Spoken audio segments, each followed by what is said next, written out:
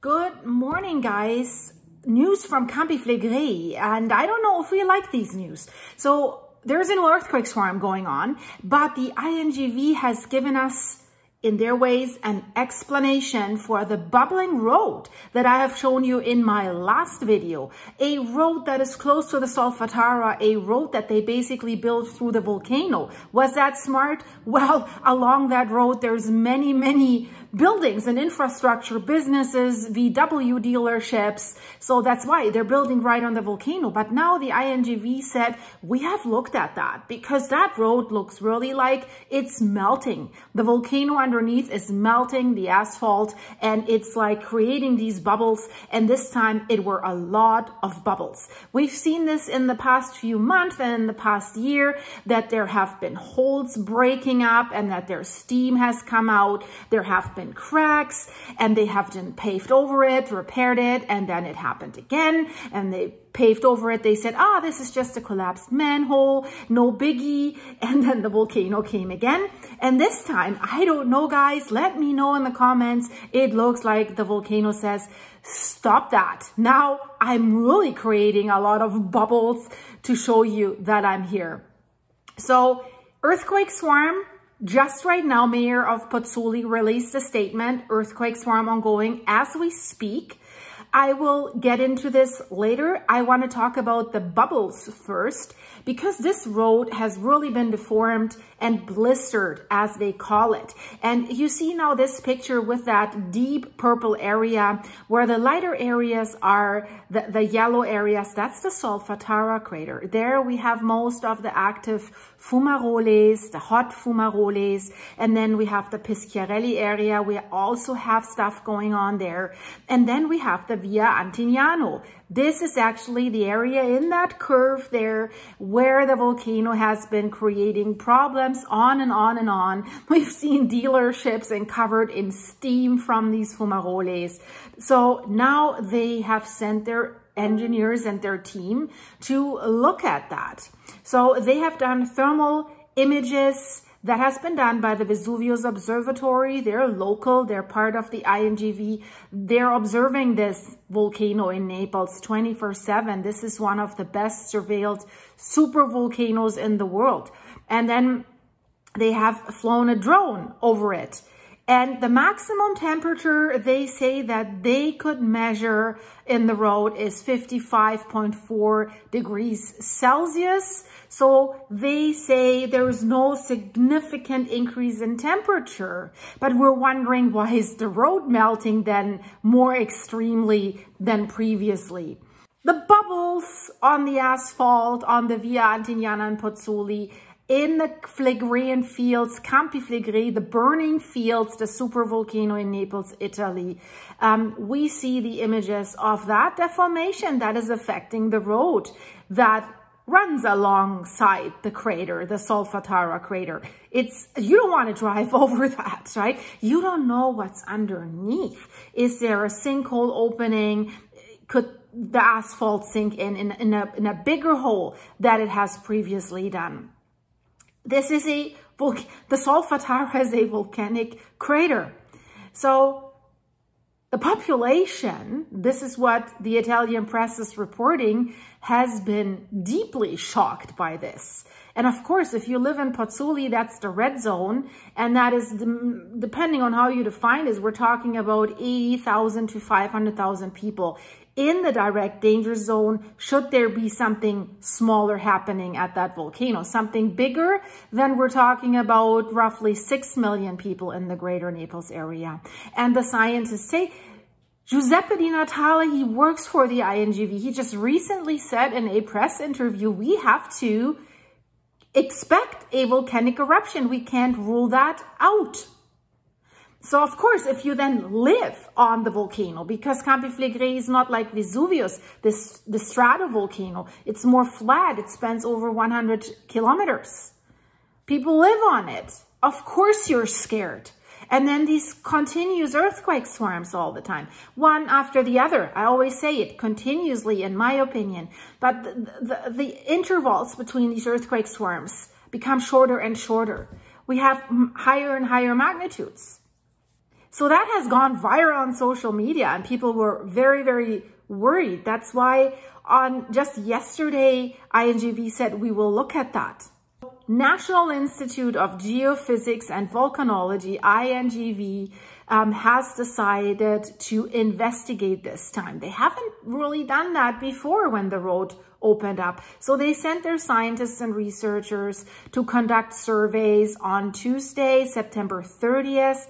And now they're telling us what they discovered.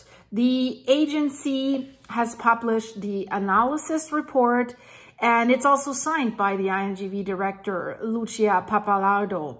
So the subject of this study is called Asphalt Swelling Phenomena on Via Antoniana, the so-called bubbles.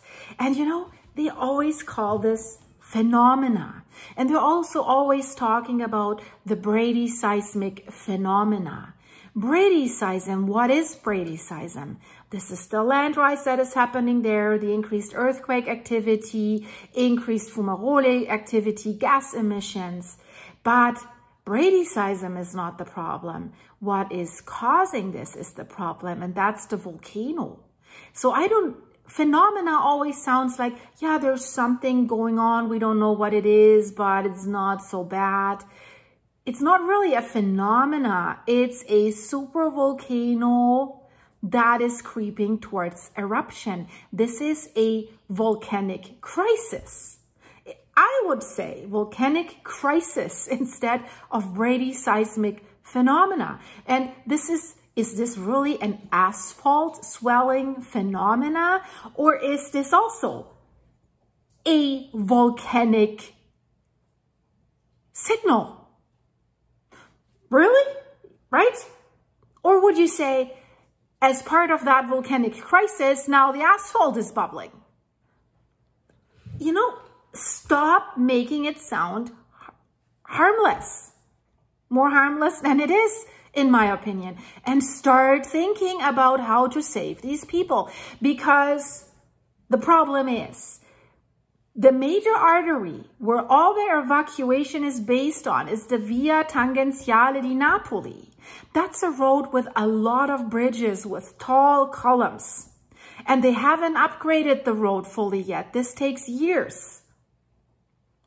So should there be an eruption, we could see bigger earthquakes. This road would be highly at risk of collapsing in some parts. So now if you have more than 500,000 people in the red zone, according to their new evacuation plan that they came up with about a year ago, they're going straight up to the Via Tangenziale. But if the Tangenziale is not working and has collapsed in one area, how do these people get out? And trust me, guys, if these 5 million plus people in the greater Naples area hear that Pozzuoli is evacuating because the volcano is about to blow, and you don't know how big it's going to blow, I am sure there's going to be panic in Naples and they will try to get out, and all the roads will be clogged in a matter of minutes, in my opinion. So 6 million people trying to get out on that Via Tangenziale. And look at this current earthquake swarm where the epicenters are. Look at this epicenter. It's unfortunately right underneath that road. Sometimes I think, is that volcano telling them, it's not working. Get away from me now, right?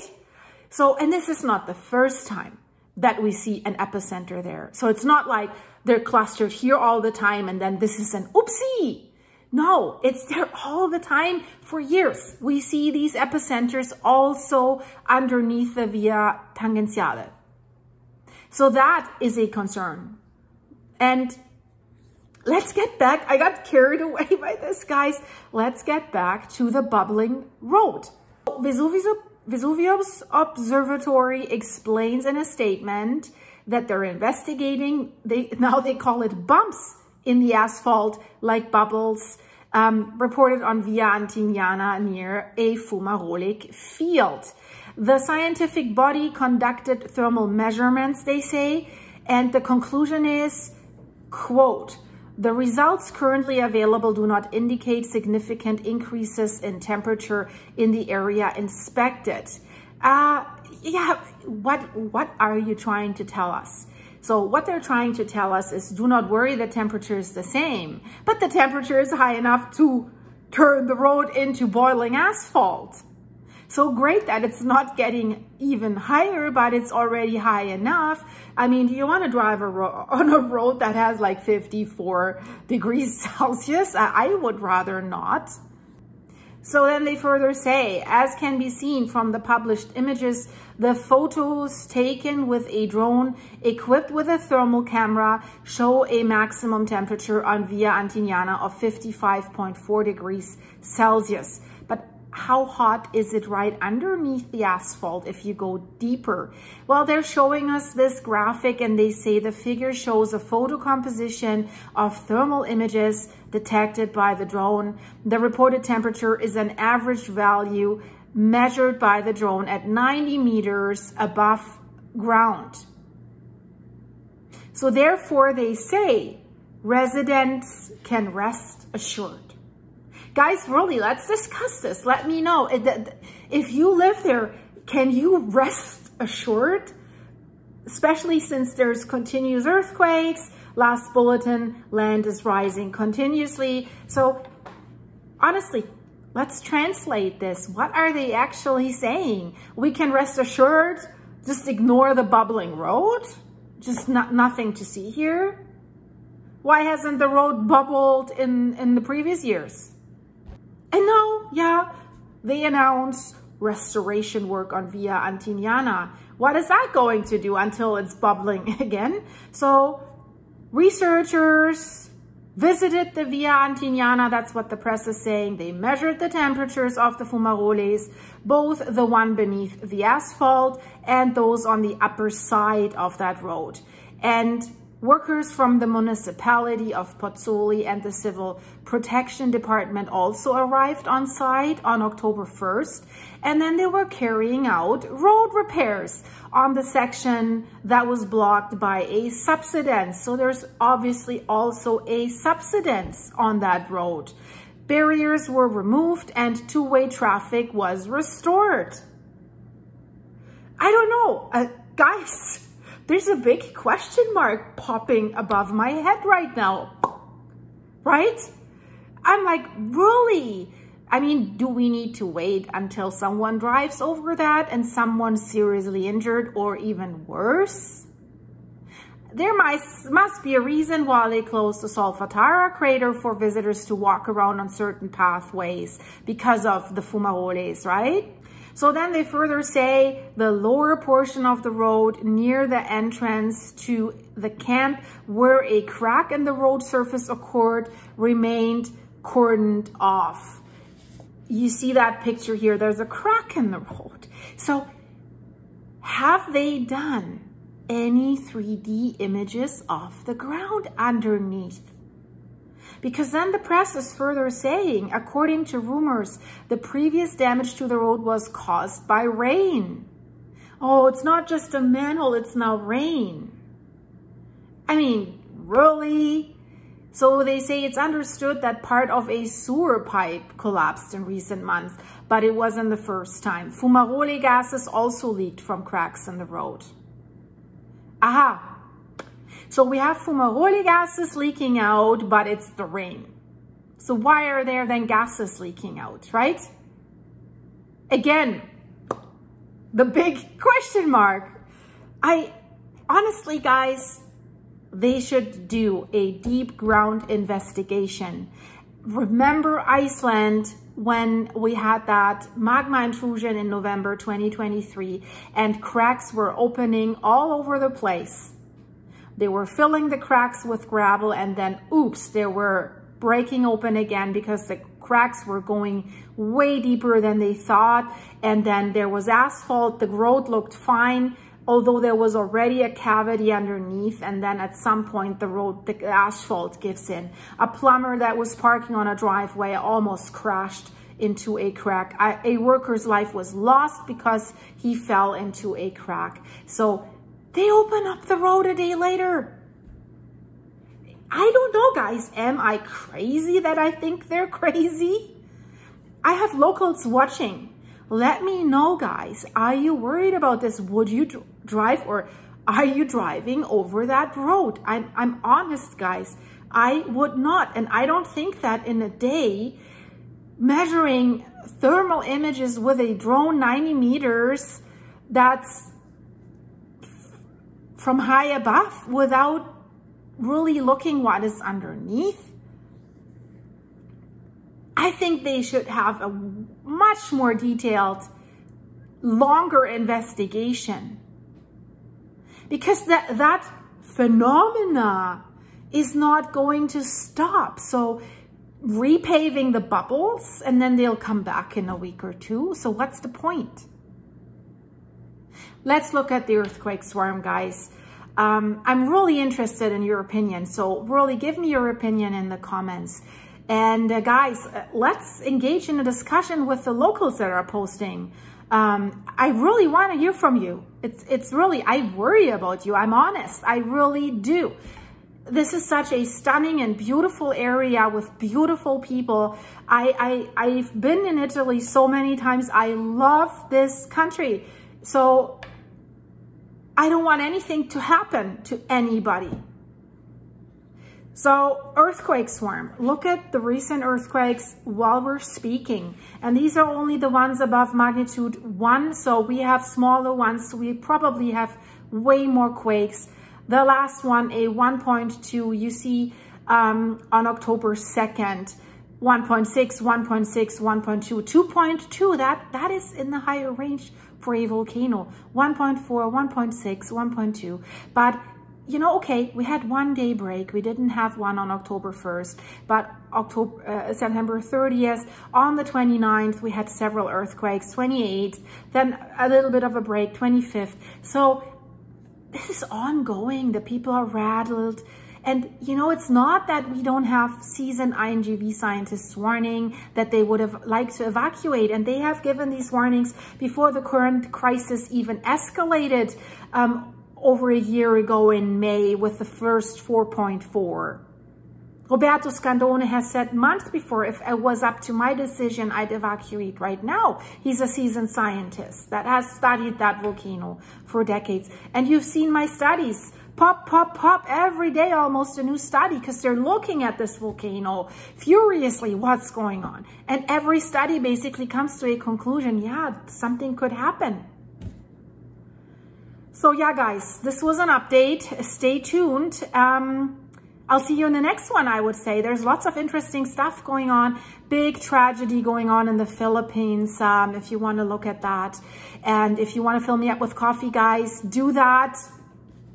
I have an empty coffee. It's a disaster. Buymeacoffee.com/silky. Link is in the description. Thank you for being members of the channel and supporting the channel that way. And thanks for liking, subscribing, and hyping the video.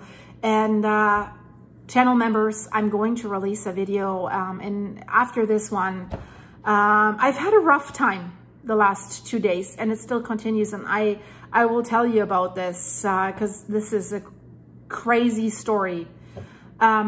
Stay tuned. Bye.